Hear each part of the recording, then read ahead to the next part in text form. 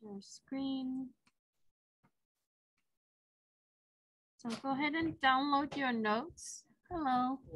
From this week, and then your unit 6 assignment. We'll go over the in-class assignment together today right now.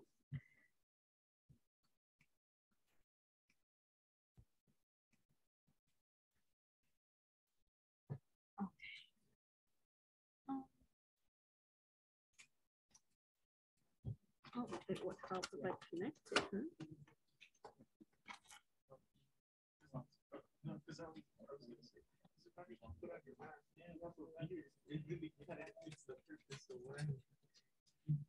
You don't have to use a mask, but you can.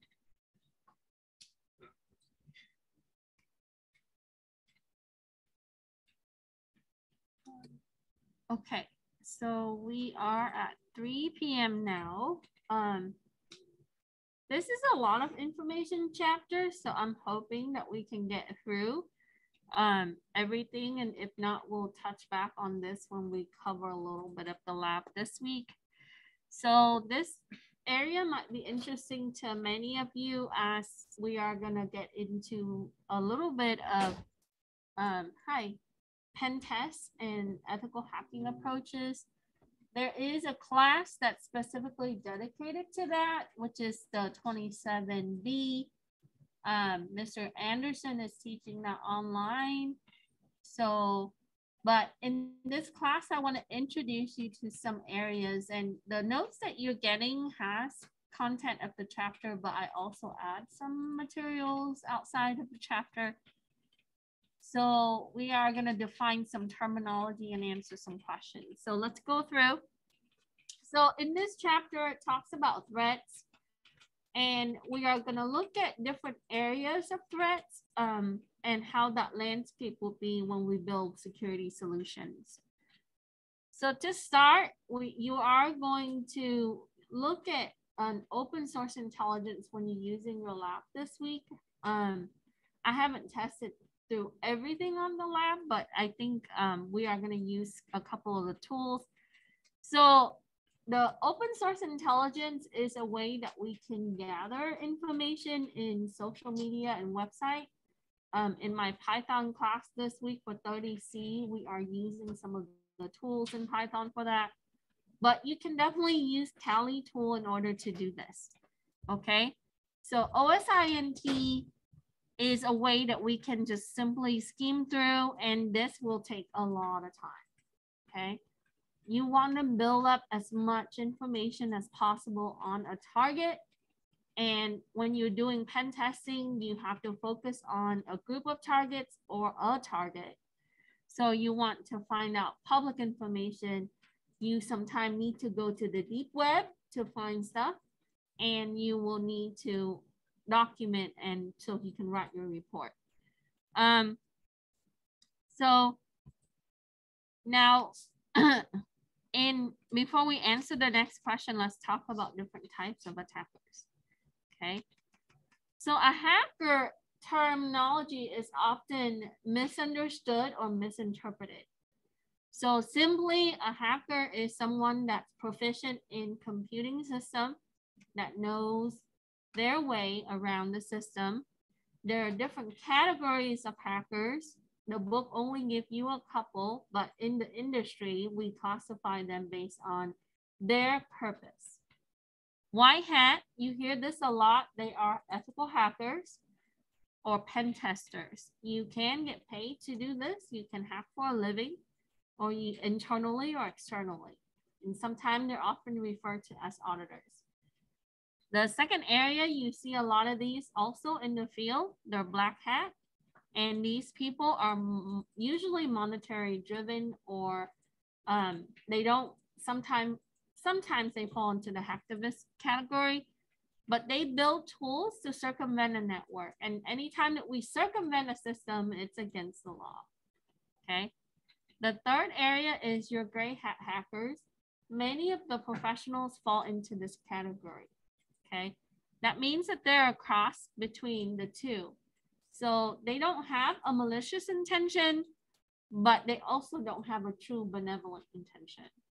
So there are times that boundaries are crossed, so they fall in between. You got the green hat, which are known as noobs, and they strive to become a full-blown attacker. They seek information, and a lot of the script kiddies fall under the green hat. Okay. The red hat hackers report and defeat malicious hackers. So they are what I call the superheroes of our world. So they are a bounty buck hunter. And I can show you some of where you can participate in that. And also, lastly, your blue hat often are made up of your script kiddies with the vengeance. So they are a little bit more malicious and just curious and trying to find scripts. They don't have a desire to learn. They are just, because they don't know the consequences, it tends to be a little bit more severe in the case if they do attempt something. Okay, so your script kiddies, okay, they use scripts to launch attacks, and you can buy them from the deep web as a script kiddie. You can also research. There are a lot of public information on how to find things, YouTube videos, etc. And they have no sophistication or little expertise. They want to try different things. These are also known as your homegrown hackers. So this is what you often see the industry referred as. So in your assignment, we would first identify the difference between your white hat and your black hat hackers. So you don't have to put down verbatim, but we can summarize that the white hat hackers, they are using tools to assess systems and networks. And when you do that, you would provide a report or a result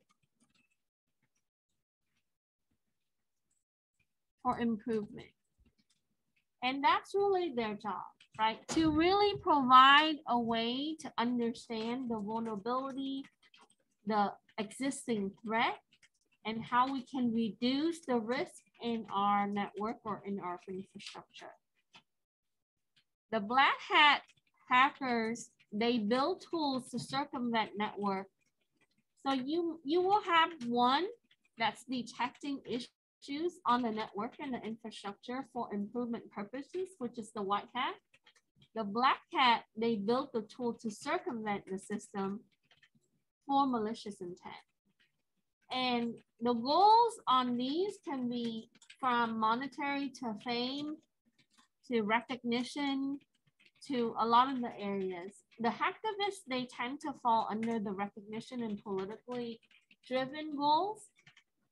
But the black hat hackers, they don't need to really compile a report for improvement at the end. Pen testers and ethical hackers do. And we'll talk about the difference between the pen tester and the ethical hacker in a later chapter. So at the beginning of the chapter, it really talks about different types of threat. An attacker is a form of a threat. Malware is a form of a threat.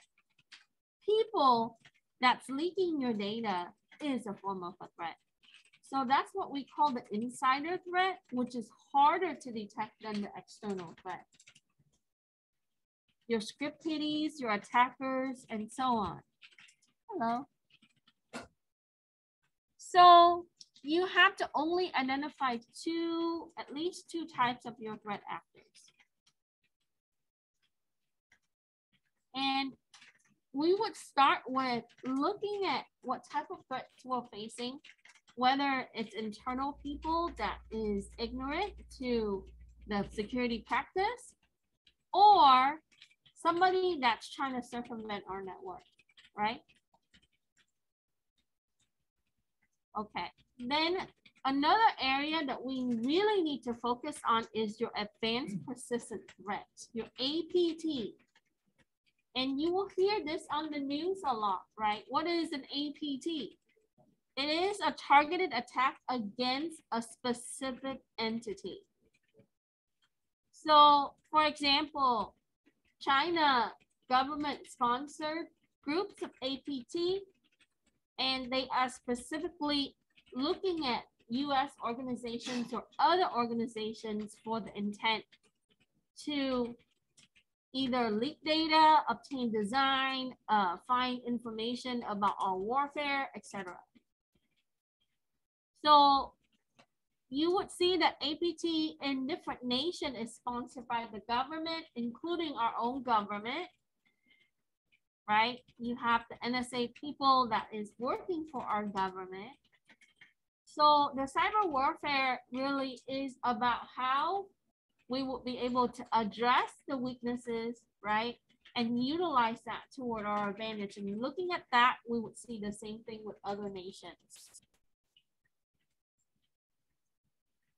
So the roles of your state actors in the APT, in that they are sponsored by the government or the state government, they have specific targets such as companies, organization, agencies, right? And they would try to complete successful attacks. So in a successful attack, what is really the outcome is to enter your system unauthorized, right, ways, really allowing them to be able to infiltrate and obtain data. So your data is really the goal in this, right? And in order to get the data, they have to access the system. So that's the role of your state actors in APT.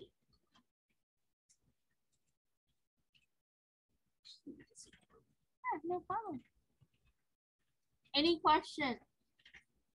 So when you Google APT in cybersecurity, you will find many different groups. They actually have a very long list, right? We documented them based on how they were discovered. So Russia has a group or multiple groups, right? Like Cozy Bear, etc. And then you also have, you know, groups that are from Iran, groups that are from China, Vietnam, and also United States. Okay.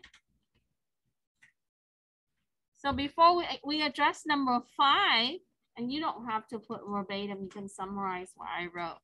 You can refer to your notes and you can find all of these information. Okay, so the hacktivists, anonymous falls under the hacktivist group, where they will launch, right, attacks to really have a drive to increase the awareness about potential issues or existing issues. Okay, and we talked about insider threat. Sometimes you would have attacks for competitive reasons, and those are called competitor, right? So for example, when you have Boeing design some of our jets, right? They produce planes, and so China wanted to obtain the design of Boeing, and there was a leak a while back, 2 years ago, that one of the lead, right? Supposedly the lead design actually went to China, and they were able to produce the duplicate or even better version of that jet. So there are competitive from government to government and agency to agency or even organizations. Okay. So organized crime, you do see a lot of this happening also in the deep web, where you would have, you know, drug trafficking, human trafficking, people for hire to kill, etc. So there are a lot of criminal activities that are happening in the cyberspace. We know that, right? And looking at that, we have to also examine how the roles of these threat actors and how that plays into organizations and our nation. So here, I provide additional lists. I know your book gave you some, but you can find a lot of details online as well. So your state actors, we already talked about that. So if you're looking at China, these are some of the prevalent APT. You got the unit 61398, also known as the first APT, APT1. You got Buckeye, Double Dragon, and they change from time to time also. So the People Liberation Army inside China, our government has actually was able to take pictures of unmarked warehouses where they function from, right? The Chinese government completely denied this. So there are above 1,000 servers. So they have server farms that are specifically made for this. And they produce malwares and water holes and different things, tools to be able to get right organizations and people to leak data for attack purposes. You got Russia. You often hear Cozy Bear, Fancy Bear, Voodoo Bear. Those are APT from Russia. And then the later ones, you would see them not identified to an APT yet, like Sandworm or Fin7. And they've been operating mostly tracking in the mid 2000s. So they came actually later than the Chinese. And then the Iranian, you would see Helix Kitty or Helix Kitten, Charming Kitten, and Elfin. Those are some of the main ones. And then you got North Korea. Those are the groups from North Korea. And US, you would see the Equation Group. And then your Israel is Unit 8200, Vietnam, and the list goes on. So these are like the top ones that I put together. So a lot of the attacks that coming through from APT, you often see that they are denial of service or distributed denial of service. Basically, it would just exhaust your server or your systems, and then that way it cannot respond to requests. The life cycle, this is very close to what you would see the attack cycle would be. So in order to really initial the compromise in the attack, they really have to do the homework, and any attacker would know that. So would achieve that through email communication, phishing, finding the 0-day, finding the malware, and target the victim. And a lot of the time it's customized to the target. Then once they have people that clicking on the links or downloading the things that they want, they would go through the process in creating backdoor. That's the next step, right? And then finding way to encrypt their communication and be stealth when they're in. Backdoor is often can be created via the software level. After that, they would move laterally by doing escalation of privileges, elevate themselves to root user or administrator. And then they would do the internal recon where they can gain more information, collect more information, and the relationship between your systems and the data. And then once they are there, then they would move into controlling the workstations, building bots, and then maintaining presence, sometimes for months and years. And that's common, right? A lot of the time when we're reacting to a breach, usually that's take about 3 months or more. Okay. Our system in detection lately, I think even from like our existing system and all across, you don't see people blocking and detecting earlier on. Very rarely that you would see that they monitor attack or threats effectively, because these people are very innovative in how they approach. Okay. So we are still failing in some point, and this is why it drives the security for us. So once they complete the mission, the data is already sent to a different source outside of the victim's network. And so this, you can also find this on Wikipedia, right? I took this from Wikipedia and I provide you with the cycle on what that looks like, okay? Okay, so how do we really combat the APT, okay? We really need to do log analysis, and this is the field that you're in. You have to really monitor and look at the logs closely, okay? Monitor your network traffic, monitor your activity. Attack creates a lot of noise, right? If you have a bunch of encrypted traffic coming through, see where that's coming from and how, keep track of it, because they would use that. Encrypted traffic is harder to really see the vector and see the data inside the content. So you have to really disassociate those systems quickly and see what happens. Okay. And then I put down additional information on how to really implement the technologies and to really detect. And then also use training and making sure that your humans are gonna not be the weakest link in security solutions. Okay, next question is your security syndicates. These are groups that work together for criminal activities, very much like your organized crime in the movies, right? An example of this is your Wizard Spider. This is a Russian group that mainly distribute the ransomware. This is a newer ransomware that we see is Ryuk, and it mainly hit enterprises, a lot of the healthcare organizations. Okay. All right, so let's answer the next few questions. So the motivation behind your criminal syndicates is to really gain money, of course, right? Billions and millions of dollars, so not small. Ransomware is a good business. Okay. People will pay to access their data from all ends. If you do look at some of the traction in this, right, they can easily make millions of dollars in one shot. Sony cases were long ago, right? There was a demand of $50 million to release Sony resources. So we want to gain, they want to gain money from distributing ransomware or malware, right, for malware attacks. Ransomware basically is a form of malware that encrypts your system, right, and it demands money, okay, for the encryption key. Now, the malware really started with virus originally, and it's just a software that has malicious intention. So any form of code that can be downloaded and cause any harm to the system, that becomes a malware, right? So the difference between a virus and a worm is that the virus, in order to get to your system, it needs the human intervention. That it needs to attach itself through the application, but you have to do the work in bringing it there.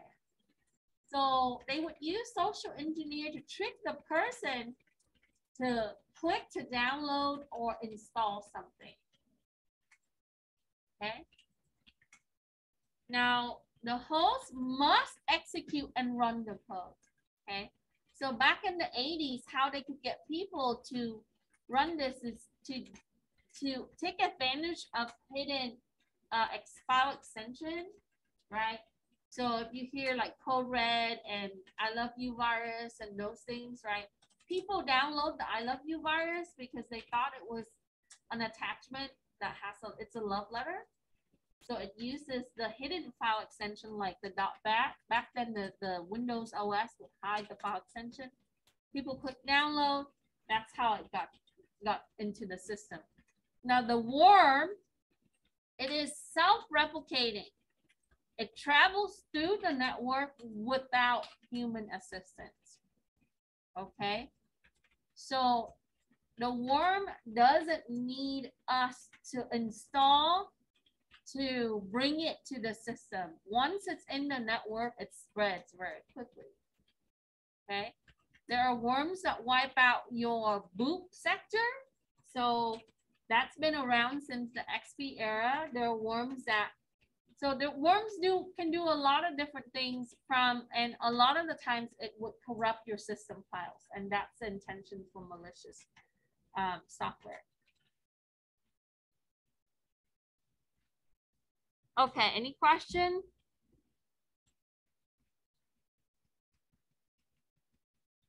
Next is your logic bomb. This is a code that's embedded in the application to execute based on a certain logic or event. From a programmer standpoint, all they have to do is to put in the criteria for logic. If this occurs, right, then this happens. And so basically you're just implementing the conditions, how you want certain event to take place. And logic bomb tends to come in embedded in other applications. So they would build the code to be able to attach it in other type of files. Okay. So logic bomb can be very stealth. So you would hear the cases where people downloaded something months or a year ago.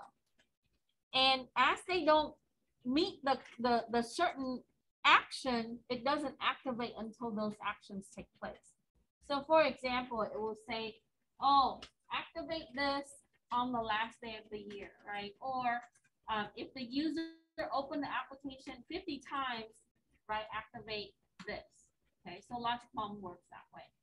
Okay. And as I mentioned, only about 60% of the malware is known. Okay, the rest is just, so having the anti-malware is good, but it doesn't fully protect you 100% of the time. Okay. And if people tell you that Mac OS is safer than Windows OS or Linux OS, that is basically just an analysis of things.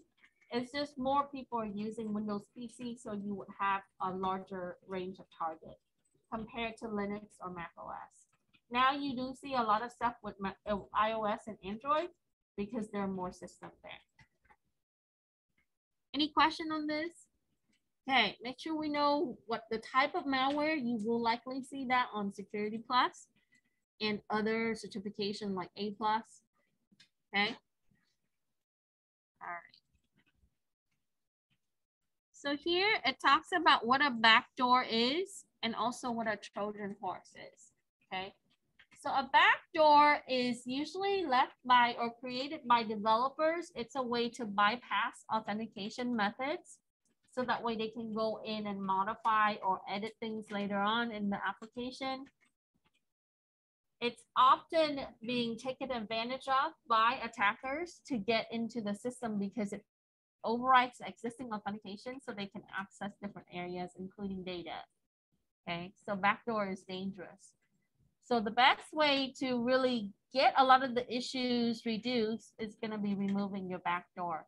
But development team's not going to be happy about that. Okay, your Trojan horse is exactly like the story, right? It is a masquerading tool that would hide the malicious code. So the story goes that the army hid in the straw horse, right? And then at night they would attack. So the Trojan horse, what it is it hides in your common application, Microsoft Office tools, right? Your browser, things like that. So it gets embedded into the common application, and that's how it enters your system.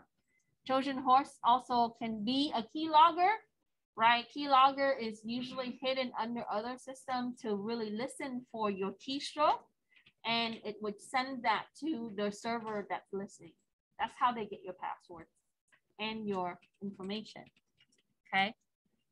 We already talked about ransomware. So if we're looking at the riot, it's netted $3.7 million in 52 transactions in 2018, right? Averaging $71,000 per transaction. So ransomware is a good business, right? All right, spyware. Listen, we see this on our browser a lot, right? Your Chrome, unless you change your privacy setting, you know, your Amazon Echo, all of that. Okay, your adware is intent for marketing purposes. Okay, and then your bots are software robots. They are going to be used to access your resources in your system. They can take over, you know, use this in denial of service attack or distributed denial of service attack by making the system zombie, right? They just simply use the code, get the user to download it, and use the resource, processor, RAM, and connection to launch, right, an attack aiming at someone. Okay, so botnet, you hear that in the news a lot as well. Okay, so those are infected systems. Mirai, it was very common in 2016. This was aimed for the DNS servers. So therefore now you would see a lot of DNS servers are safe, but There are ways that you can search for unsafe servers. There are search engine that was created for that. And if you want to find out more, take 30C.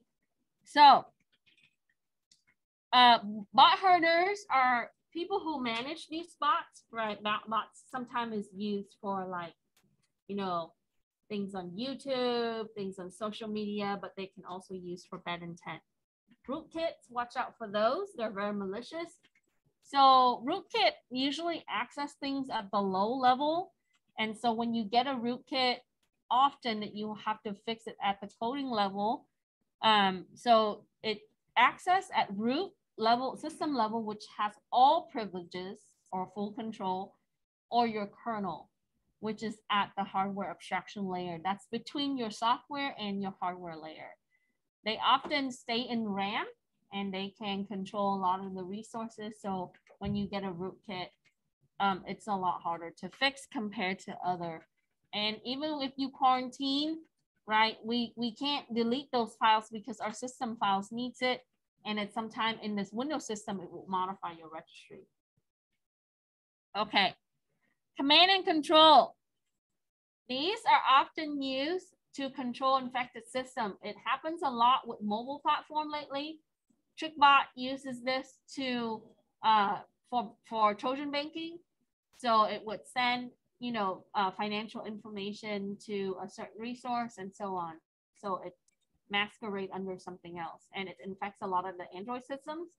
Along with, there are some iOS systems that were infected. So command and control is another new area that we see now compared to what you've seen traditionally with malware. Okay. So for why do attackers use the backdoor? It's to really bypass authentication methods. We talked about that for question 8. For question 9, the purpose of ransomware is often it would be a Trojan to deliver the encryption. That's what they would use. So when we say a ransomware, it uses other malware in order to deliver that. Okay, that's the process. And anti-malware company, they study the process and they reverse engineer some of the things to really look at the signature. And we'll talk about how that works. And then it would demand, so after they deliver the encryption, it locks the drive, right, the storage, and then they would send the message to the target asking for the money to give them the key to decrypt the data. And often it might be a one-way encryption where it doesn't need to decrypt fully, right? It would be fake, right? Fake keys. So many companies now refuse to pay, right? And they would rebuild their data. So the combat for ransomware is as good as your backup. Make sure that your backup is effective and tested and always frequent, okay? That's the key. Okay, purpose of spyware is to really monitor the use of computers' activities. Let me move this to the next page so you can see.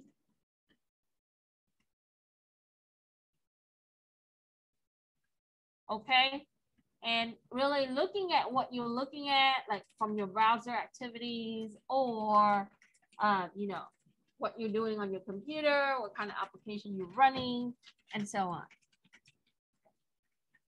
Your browser does have some functionality in this, right, in the spyware area.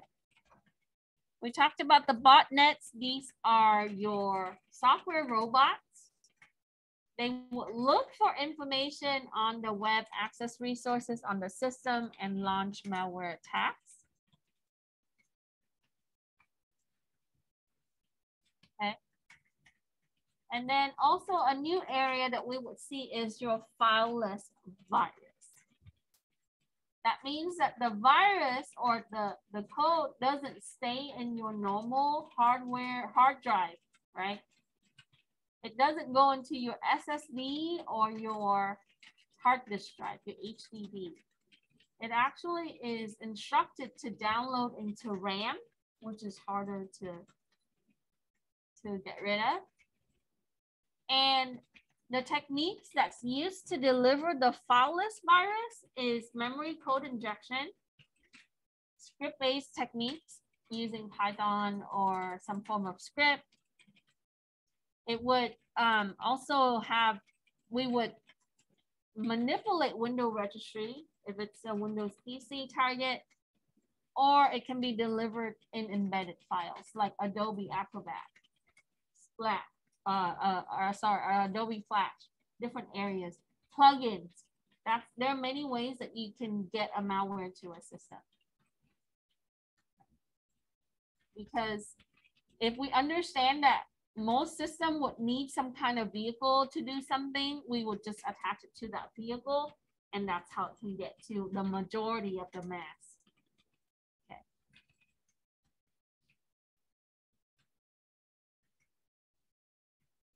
Any question on these? Okay.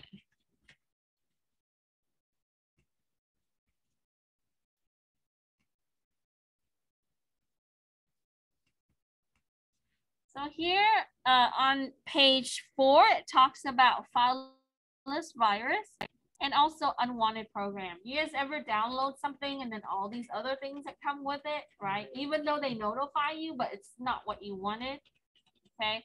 So a lot of times that's how they can market some of the products. So those are called PUP, okay? So just be careful with those, because through those, sometimes you would get malicious software. Okay, so we talked about the fileless virus. In here, I also give you some additional example, right? That script-based technique, there's a thing called SamSam, and this is an encrypted code that's used. And so it's very difficult to detect because it's encrypted, okay? And that's how they were able to deliver ransomware in the mission that's called Operation Cobalt Kitty. And that uses a PowerShell, right? Because when you run PowerShell, you can run it as an administrator, right? You saw how that can be ran. A lot of times we do, so that way we can execute something and that happens. It's like when you're using Kali terminal, right? A lot of the functionality has to be at a super user. So that's how Linux can be also jeopardized, is the things that we run on our Linux terminal at root level, okay? Okay, so the indicator of the malware attack, let's come back to here, right?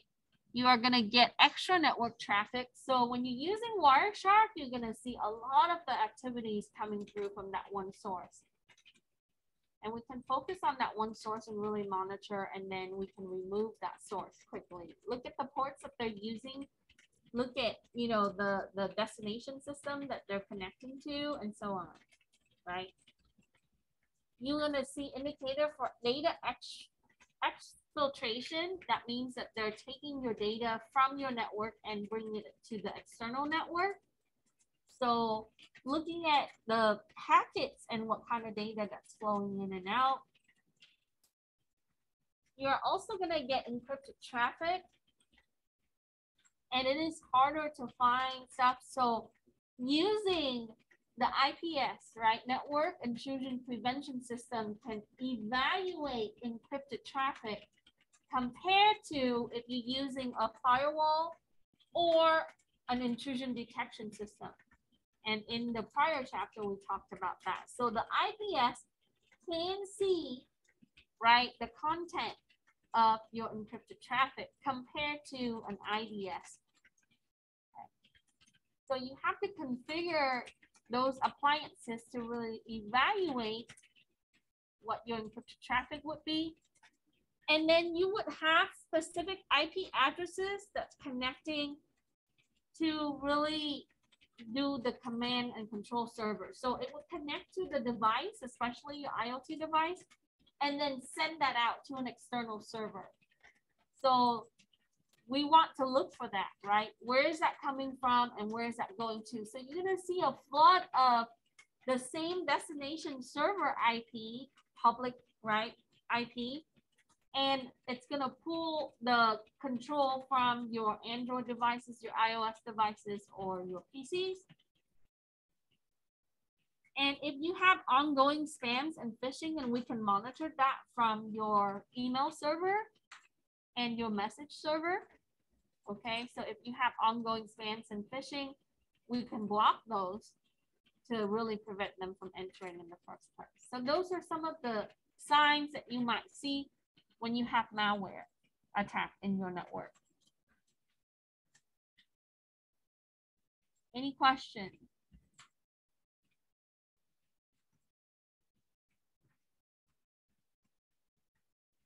Okay. So a question that's going to come up on Security Plus is going to be your attack vector.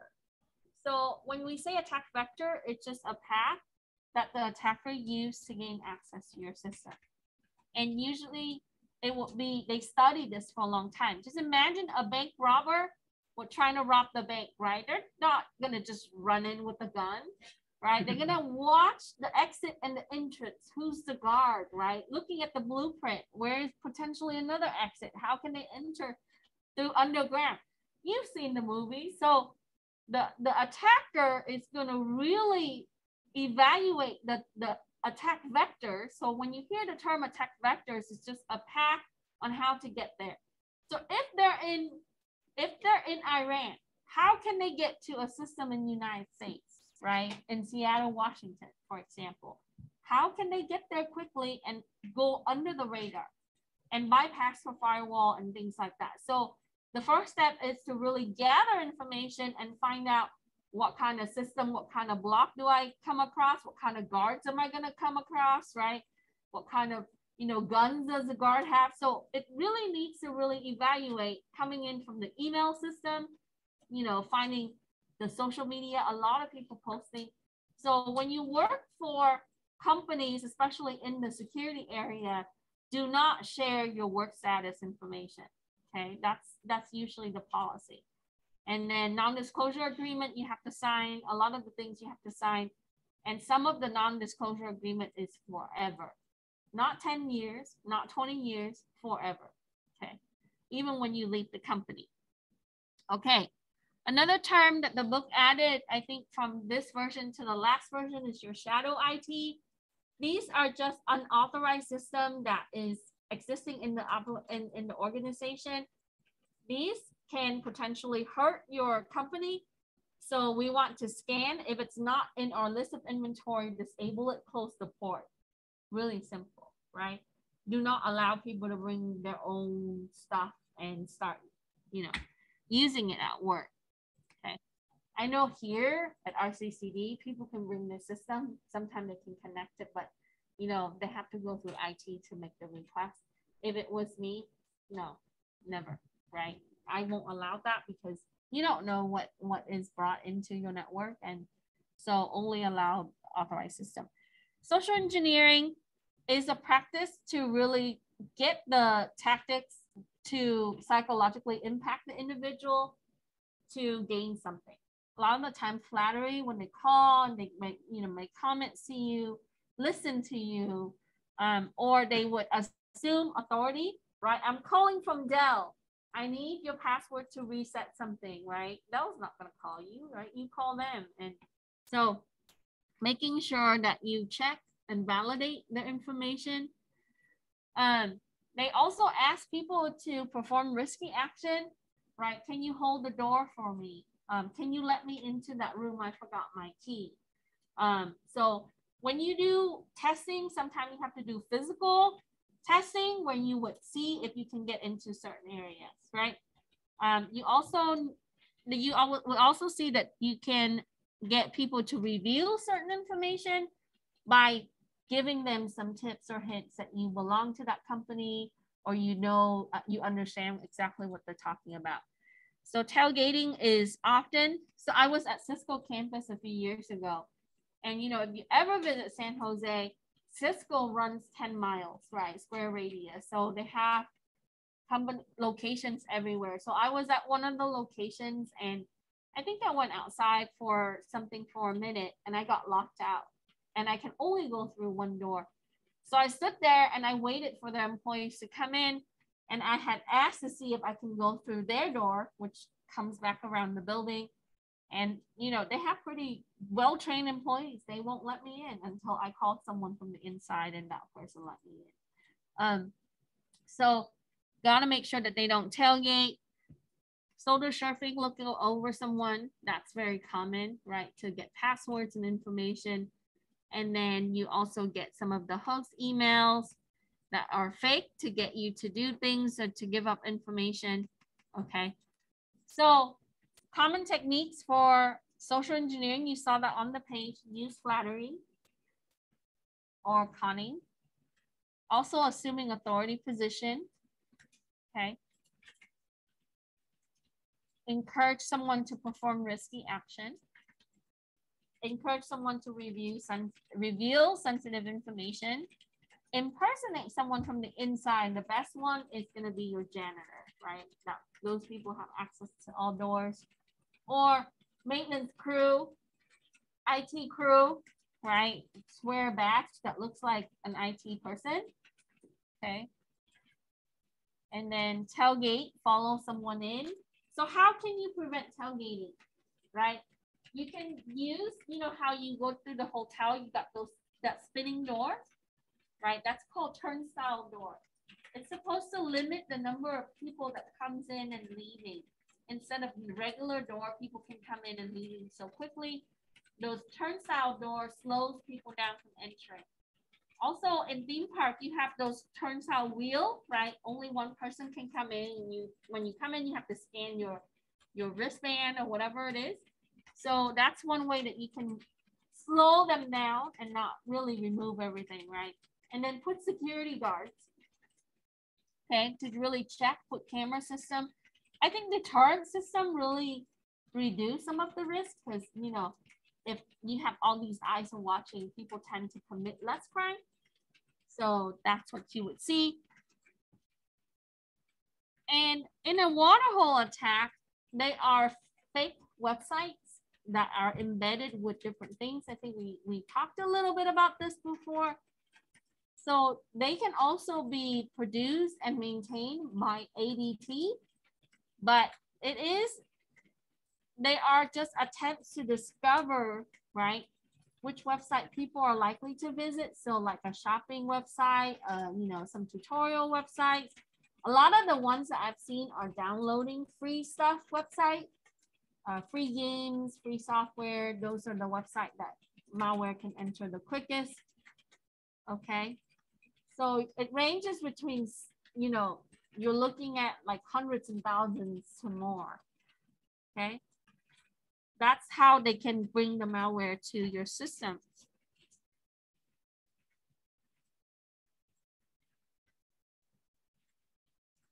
So in social engineering, an attacker can elicit information by pretending to be actively listening. Or sometimes they are, right? They're just also repeating the same thing you say in question form. Okay.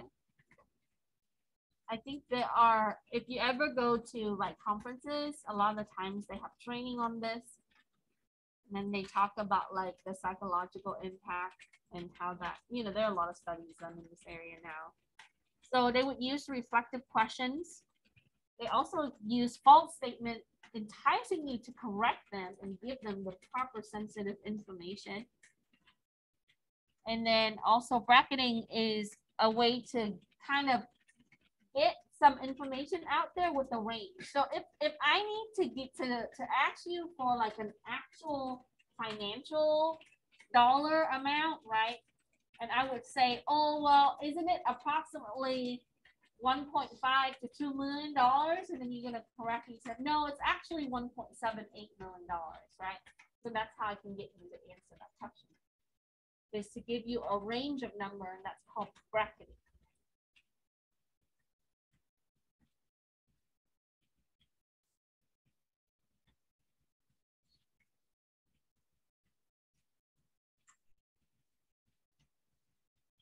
Okay, so in the pretext, the attacker can use fictitious scenario, fake event, and then make that believable to the listener, people from the inside. So that's what pretext is to give you some kind of story, right, in the conversation that would make it believable, so that way you would disclose or give some trust to that individual and disclose more information. I think social engineer works with trust, and the way that you can get people to trust is to impose that you are of a certain authority position, or if you connect with them on a certain level, right? Sometimes through gossip, sometimes through things like, oh, you heard this and this about the company, and on the inside, and then even though it's fake, right, that's really a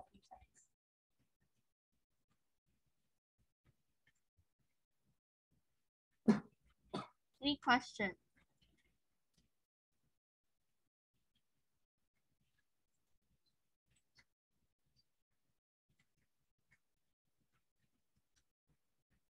Okay. So dumpster diving is a big area. We always shred everything that's sensitive. Okay. So there are companies that you can send your paper and CD and hard drive to, and they will take care of that for you with the contract. Because if you throw it in the trash, someone can dumpster dive and get information. And even when you shred them into pieces, right, they can piece it together and get stuff. So our government is usually, back in the days in the 70s, they used to burn things, right? But burning things is not always accessible to all companies. So you can actually have shredders and things like that. Typo squatting, this has happened a lot for URL jacking. It is a way for them to make a website looks really close to the legitimate website.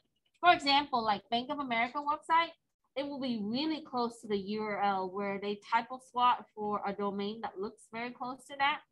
So they register for a domain that looks very close to the legitimate one, and then they would use that to get you to click something. So that's called URL hijacking with clickjacking. There's so many different types of attacks. So now they can also run something malicious from, embed something there.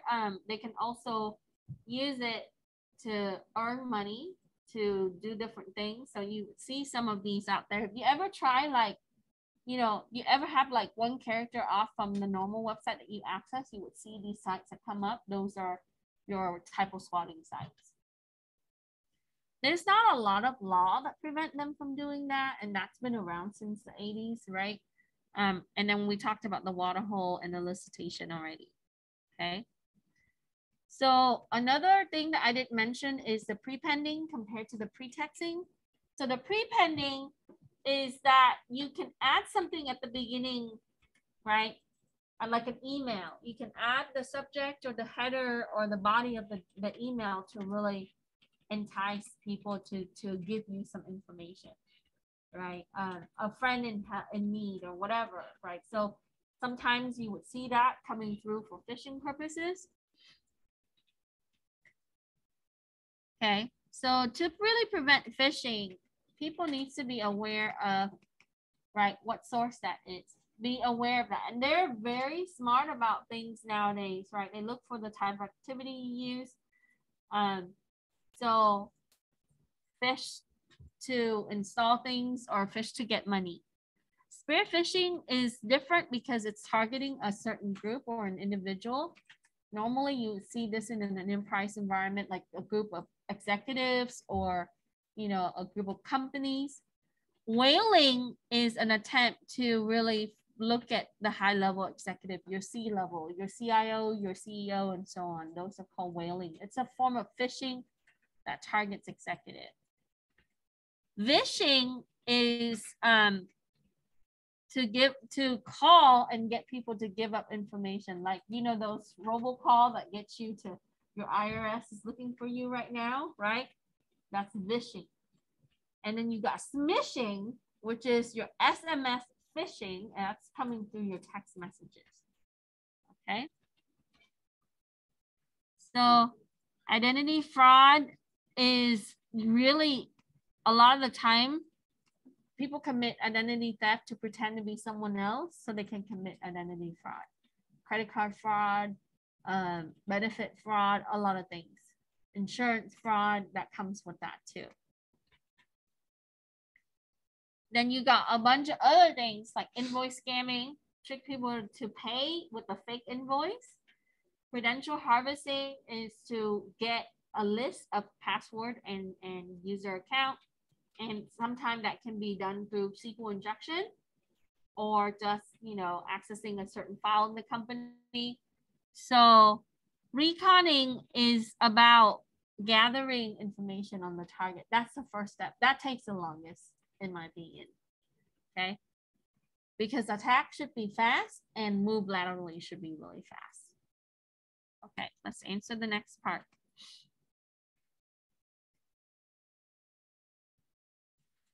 So we talked about the difference between whaling and spear phishing.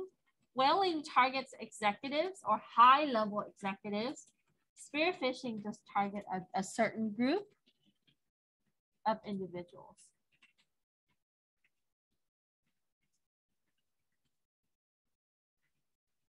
We're almost done. Let me move that down so it's on the next page so we can see everything else. And then we, for 19, we talked about vishing, which is voice phishing.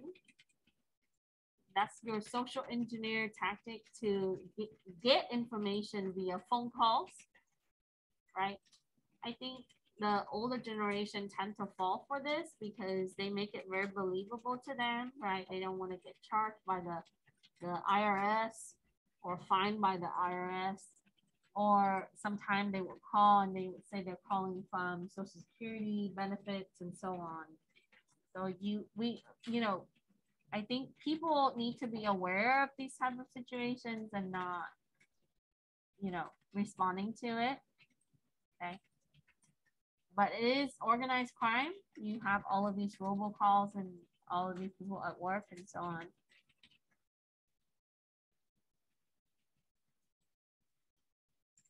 The primary purpose of credential harvesting is to gather username and password information to access system and networks.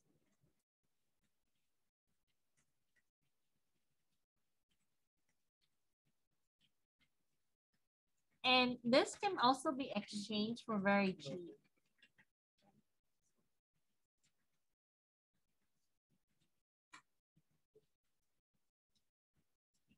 Any questions? So the protection in our system for anti-malware is we need to really run your security software. So we want to install the application, regularly update it, and scan it. So my students, they always ask me, like, how often should I update and how often should I scan?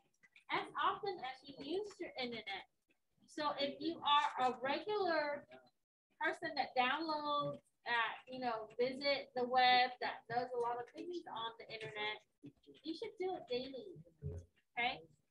So we want to make sure that we run our anti-malware in the back. So keep that on and don't turn it off, okay? And then we want to be aware of the scams and some of the resources that can manipulate us as user. And it's always good to really educate the people that you live with or work with, okay? You should share stories to them or because you can protect your system as much as possible, but also there are other entities that's using your system, like your children, your family members, that can impact your network if they are not safe, okay?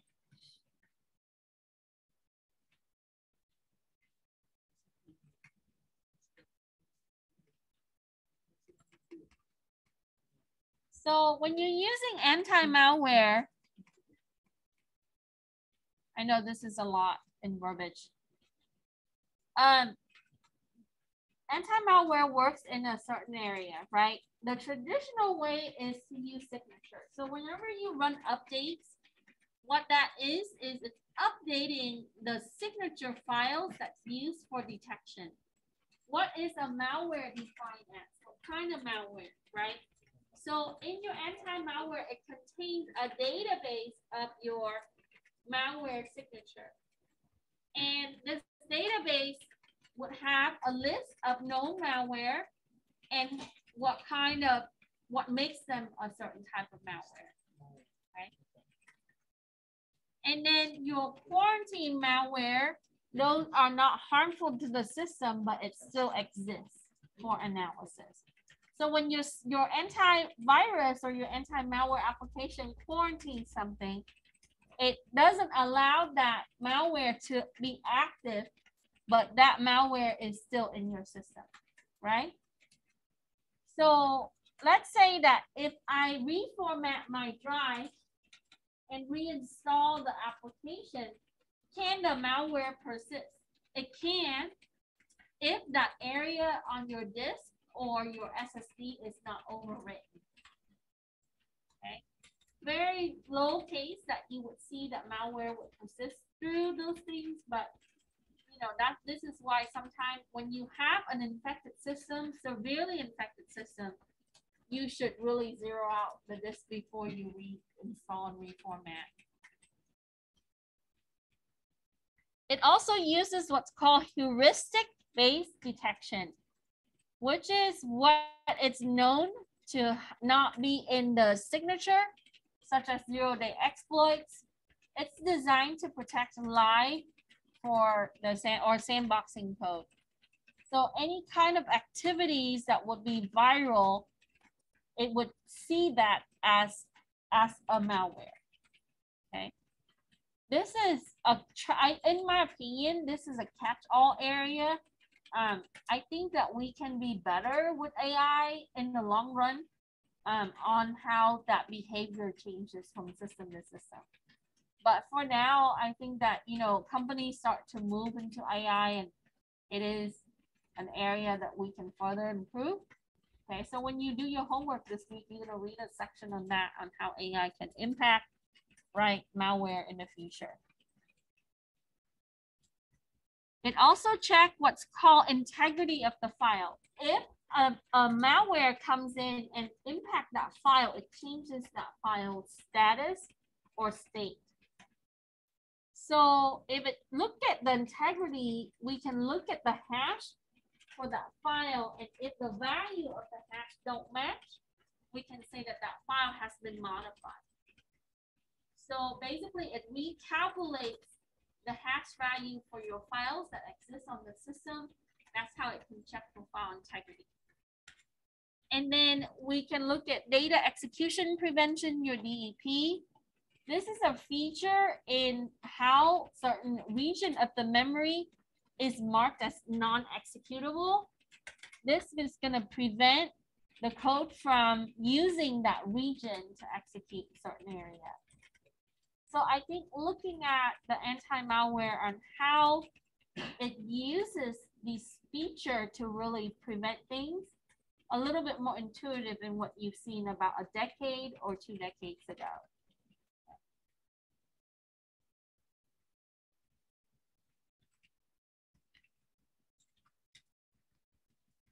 So the principle of social engineering, we talked about authority. You don't have to put everything down there, right? People tend to be afraid of authority, so they would be compliant and believe that those individuals are from an authority organization. They hold authority roles. Sometimes they would use intimidation, bullying tactics. Okay. A lot of times, you know, getting people to do something, you know, time is running out. You have to act on this now, right? Or the IRS is going to come and arrest you tomorrow. Okay. Also, consensus, right? Your friends and your family members that I have contacted all agree to do this. Therefore, I think you should pursue it as well, right? So consensus.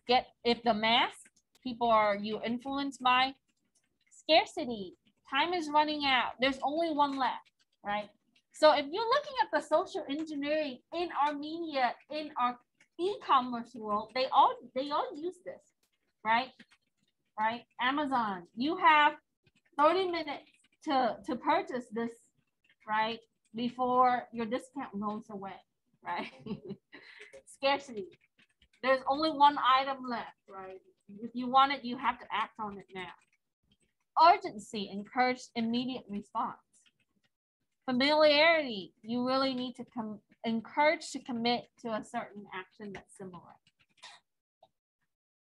And lastly, trust is the key to build the relationship. So to do the social engineering, you have to really analyze some of these areas and then take advantage of that, right? To really build trust with the people, to be the insider, to get people to believe you, to get people to commit to certain actions based on familiarity, based on bullying tactic, based on urgency, and so on. There are books and books have written about this. So, and transitioning from this, right, these are the core, but then you would see like different areas like outside of phishing, outside of the things that we've seen, that's always changing. Any questions?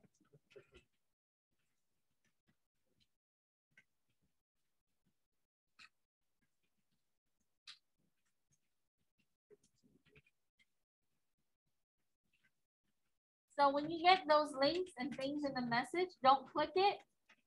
Okay? And tell people don't click it. You don't recognize the number, then don't use it. All right. Any question on this before we do the last two, which takes up the rest of our time?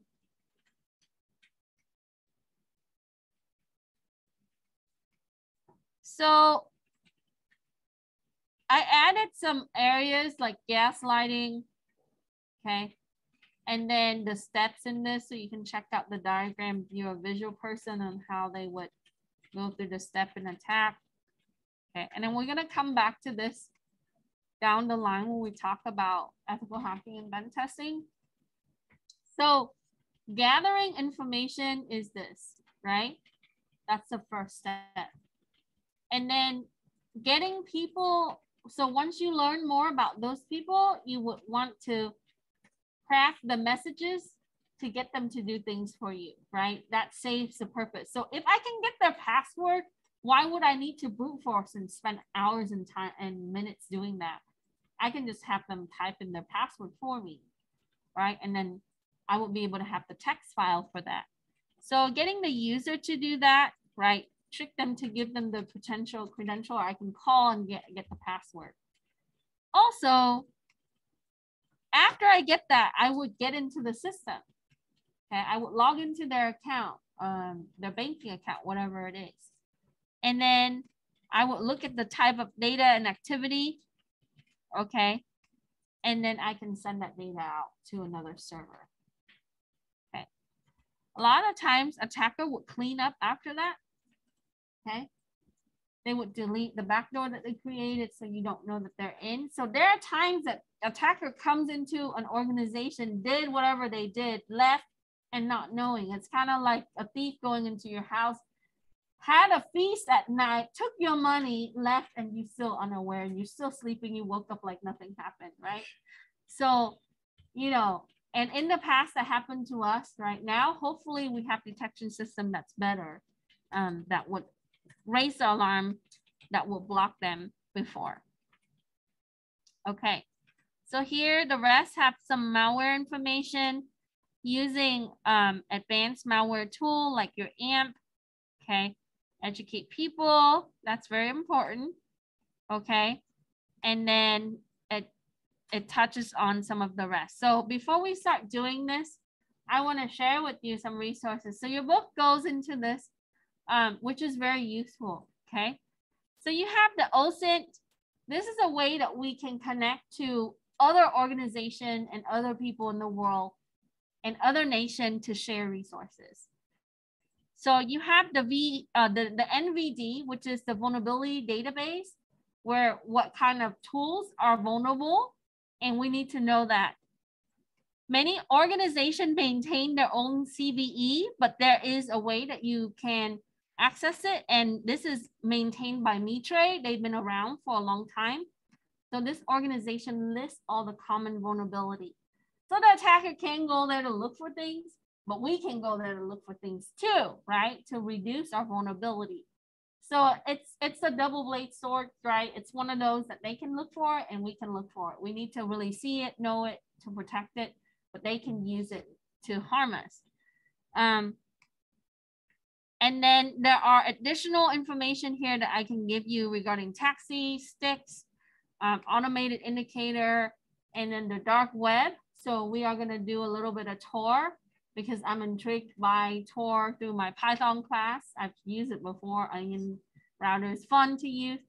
So I want to show you how you can use Tor in case you need to. Not that I encourage you to go to the dark web and look for things that might hurt you.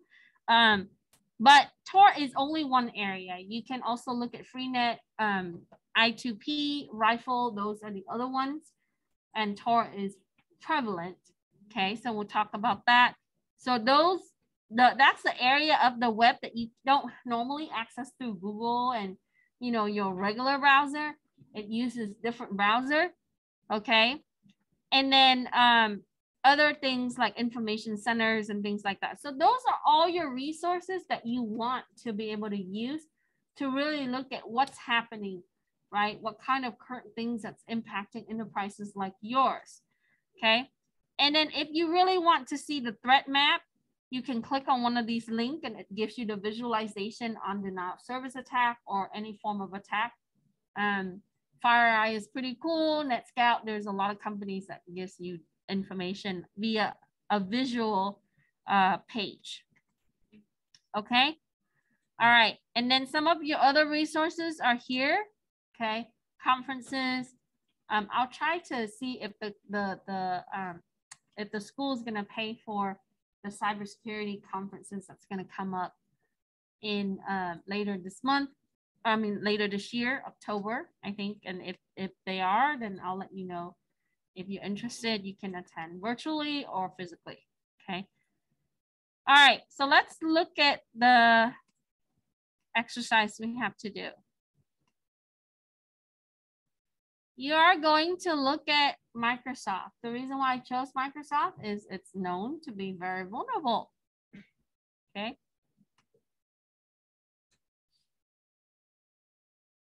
So you know why you're getting all those updates notification? Because if Microsoft finds it, they have to fix it. And how they fix it is to send you updates, right? So if you're using Edge, the browser, like what I have here on my taskbar, right?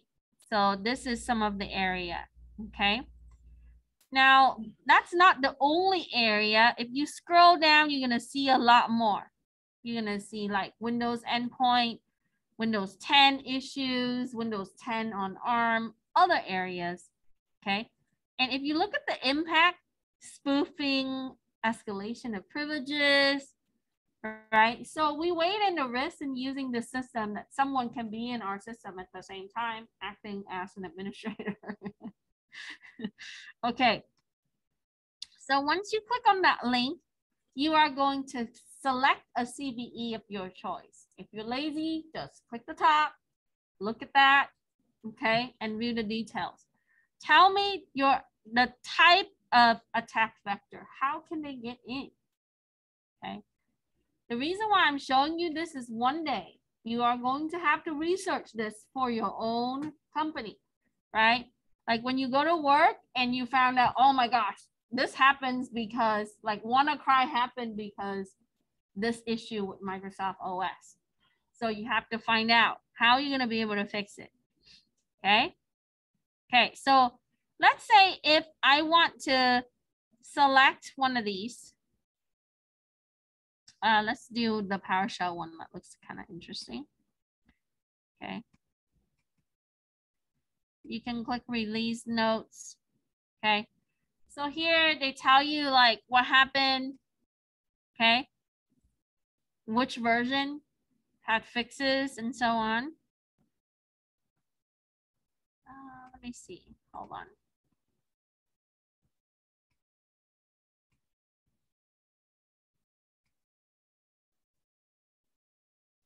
So if I click the CVE, when you click the CVE number, okay, not the other stuff, because that just gives you the article, like the release note, it's just their notification.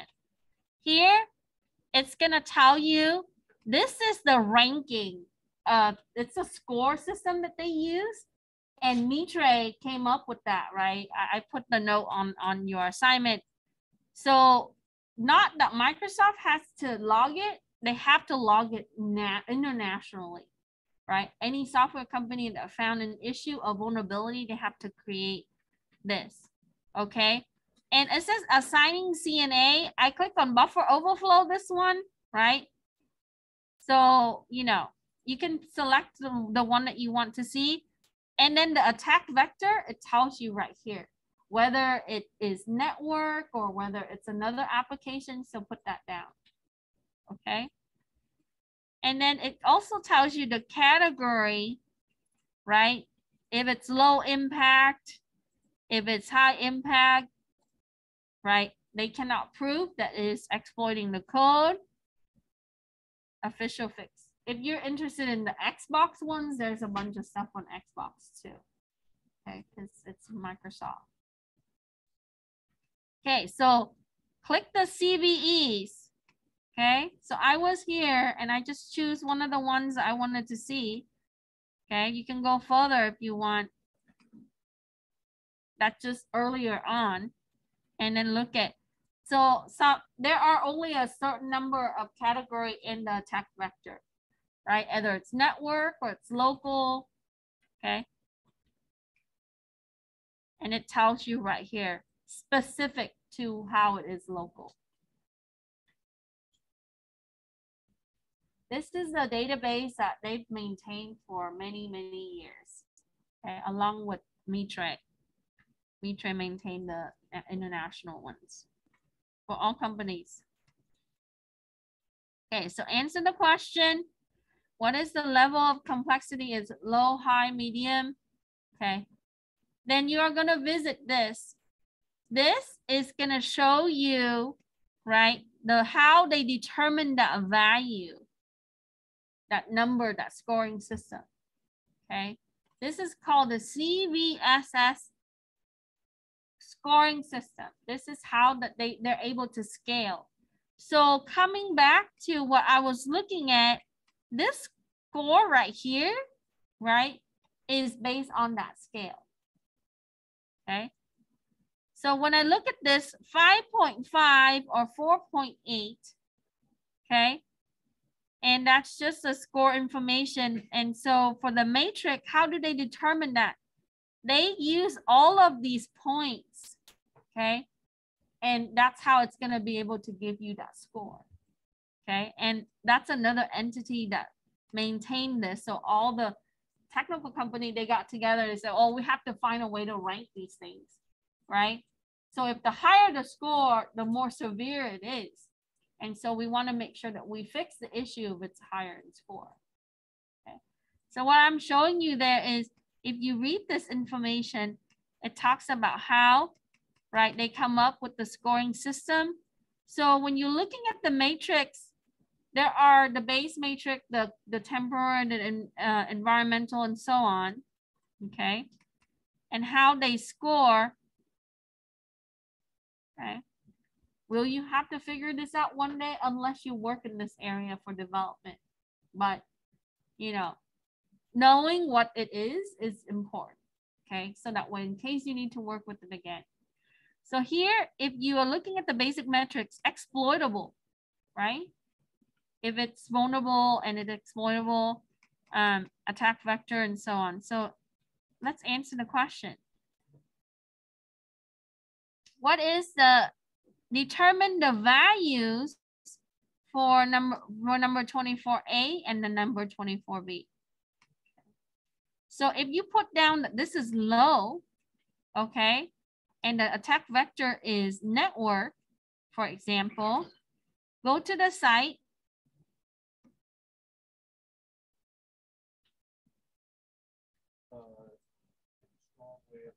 Yeah.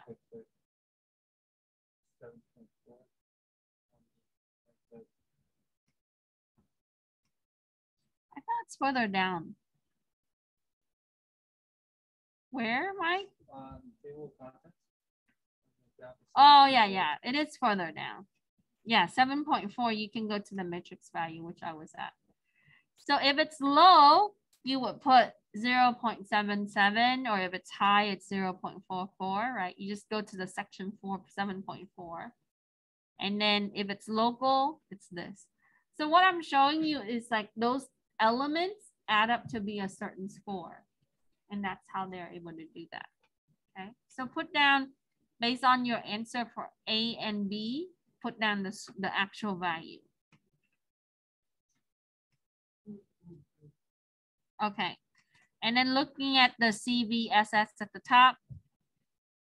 Then for 25, we are gonna visit this. Okay, so if you ever want to be a bug bounty hunter, here I have you click on bug bounty program, and then you are going to pick the choice. Okay.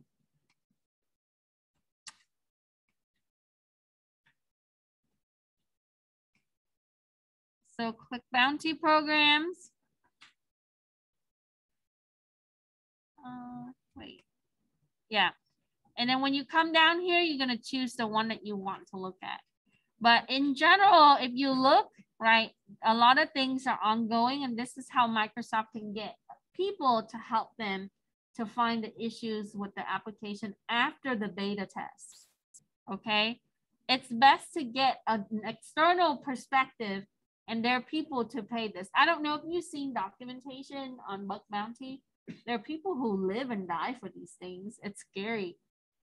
Organizations going after individual who found stuff that they're not supposed to be found, right? So the Red Hat people, this is what they do. They find the issues and they fix it. Those guys that found that cars that could be hacked, right? And they show how that could be done. And so they show, and so that way the firmware needs to be updated. So these are some of the areas that you can get into for, and the price is good, right? You see there's some people that they do this professionally. I've seen developers that done this professionally. That's all they do, right? Every time that they turn something in, they can get paid up to a certain amount of money, right? But then also the other area that there's a lot of, propaganda saying that the bounty hunters are the ones that are being targeted by these organizations because, they are sharing the resources out. So is that true or not? It's really, when I saw the documentary, when they interview these people like, they blur out their face and stuff. And they did talk about, after they have done some jobs for these companies were actually going after them. Whether it's true, we don't know, right? And then on the dark web, there are a lot of the resources that are posted by people and groups as well, shared before it even hits some of these areas. Okay, so sometimes you have to venture into that to find. So I can click, let's do the Xbox one. That looks interesting. Okay, and then it goes over the rules for submissions, how, and then different level, right? So, the Xbox had issues in the past, and there are continuing issues. Okay, so if you find like small features, it's cheaper than if you find the more prevalent feature, it's more, they pay you more. Okay, so once you've done that, right, just describe the vulnerability criteria that you see on that page. What are you looking for? What kind of things? Okay, and then you would submit your assignment.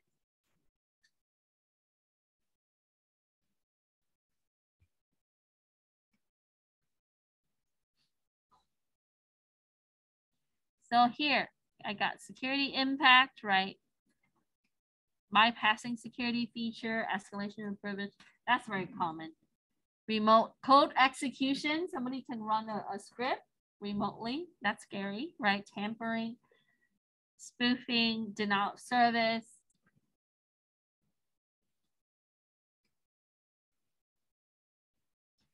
So your vulnerabilities exist for Xbox's cross-site scripting, many things, forgery, server-side code execution, injection, oh, so many things. So beware, Xbox is not safe.